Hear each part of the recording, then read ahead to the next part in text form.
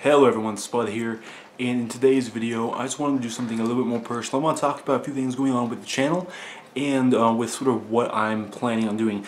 I'm sure a lot of you guys may have noticed that my video production rate has really gone up, especially compared to the last couple of weeks here. It's because I actually go to a military academy and it's a full-time college student, and when I'm over there I don't really have a whole lot of time, so I only pump out 1 or 2 videos a week.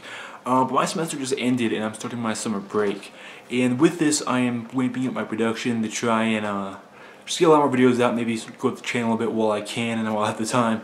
But essentially there's a lot going on this summer, so I'm not going to have super amounts of time. I'm going to a family reunion, my sister's getting married, lots of stuff going on. I'm going on a fishing trip for my birthday. And yeah, so essentially what I'm going to be doing is I'm trying to put out either 1 video a day or 1 video every 2 days, and it just depends on what I have. And I probably, before I go on some of these trips, I'm going to try and record a bunch of videos beforehand and then have them released on a schedule, just so that way you guys don't go for too long without a video. I really do want to continue going with this channel. It's a lot of fun, really enjoy it, and just hopefully I can get it to grow a bit more. And while I'm here outside, maybe you guys want to take a look at my setup, because I have my whole setup behind me right here, and I figured, hey, let's just go ahead and take a look at each piece, shall we? So yeah, this is my gaming setup. This is my battle station. This is where I do all of my recording, my streaming, and just where I usually spend my free time. I love the hell out of it. Down here, this is the PC. I know it doesn't look like much. The case is very, very, very standard. I just got it because it was cheap, and I didn't really need to spend a whole lot on a case anyways. So let's get started. We're just going to go through it piece by piece, I think. And let's start off with my keyboard. This is a Razer Black Widow Ultimate Chroma, I think. And it's actually a pretty good keyboard. It's very fast. It's got custom backlighting. I have something just to match my setup as of right now, because it's got sort of a blue theme going on. I don't know why. But yeah, it's a pretty nice keyboard. My only main complaint with it is that it's really loud. And so you guys will hear that as I'm doing keystrokes stuff while I'm playing. That all gives feedback up off of my mic, which is really annoying when it does happen. And yeah.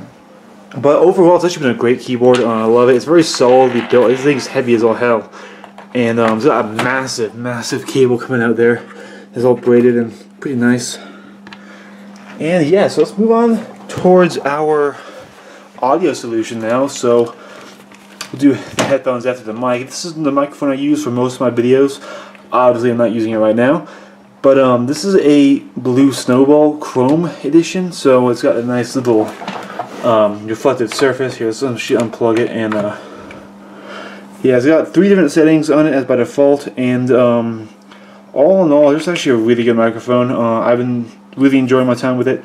It was actually a Christmas present by my awesome sister, who's about to get married. And yeah, so really this has been such a great gift. I've used it so much, and I don't know, I really like having good pieces of kit like this, just because, I don't know, it's pretty fun and nifty to have. And so yeah, moving on to our headset. I'm sure that a lot of you guys actually recognize this. This is a SteelSeries Siberia V2, and yeah, this is a really good headset. I mean, it's kind of cheapo, not the most sturdiest thing in the world, but it's very, very comfortable. I can play for literally hours at a time without feeling anything with this headset. And even if I do sort of feel anything, then I've got my speakers back there, so that will allow me to take a break and let my ears rest. But overall, fantastic set of headphones, and good for the price. I got this for, I think, actually $45, so good budget headset right there. Let's move on to my mouse and mouse pad. So for my mouse, actually, I know this looks like it should belong in a mental ward, kind of very sterile looking and bland. But this is actually a SteelSeries Sensei Frost Blue edition, and I actually have really enjoyed it. I've had it for a while now. It's a pretty good mouse. Very accurate, very fast, very light. There's not a whole lot of bulk to this mouse, so I can move it very fast and just be very accurate with my movements. And that's always a good thing to have in a mouse. And of course I'm using it on a SteelSeries QCK mouse pad, just basic, cheap, large enough and effective enough, very good to just track movement on my screen. And yes, of course I have a gamepad over there for when I'm playing Dark Souls and a remote for my TV.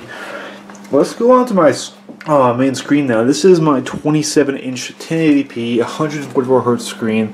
It's 3D Vision ready, and is all in all, it's actually a pretty good screen. So I don't know. I've really had a good time with this screen. It's about $500 worth.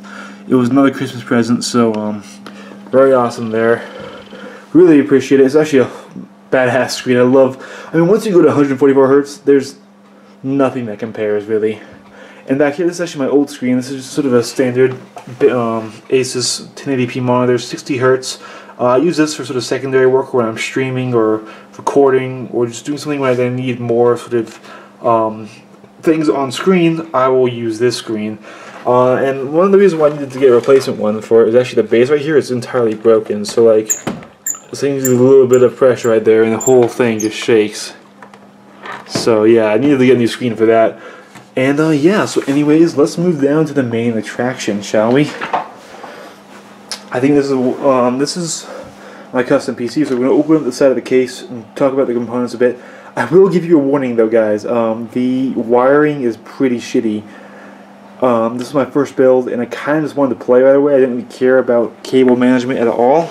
I do plan on rebuilding this thing soon as I get a new motherboard. And when I get my new GTX 1080, which I'm pre-ordering, guys, dude, that thing looks badass. So yeah, let's take out the side panel and take a look. And I have a flashlight here so we can get a good view. And yeah, so pretty basic. I don't have a badass cooler or anything.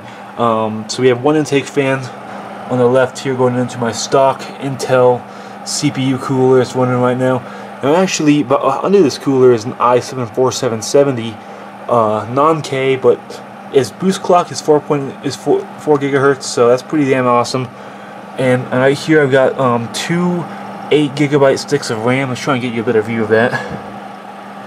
And they don't have any coolers or anything on them, but they came stock with the previous PC that I had. And I just ripped them out and threw them in this thing, and it works good enough for what I use it for. Now the main attraction though is down here. Now this is my EVGA GeForce GTX 970 super clocked edition. See right there it is.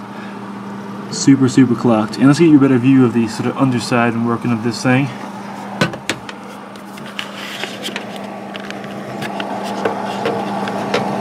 You can see it all running right down there, and let's get the light in there. But yeah, really just an awesome badass card. This is what powers all of my games at high frame rates and 1080p. Like I said, I am planning on upgrading to a 1080 as soon as it's available. But yeah.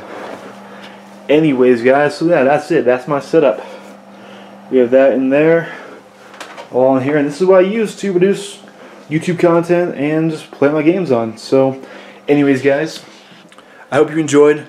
I'll see you guys all on the next video. Bye-bye.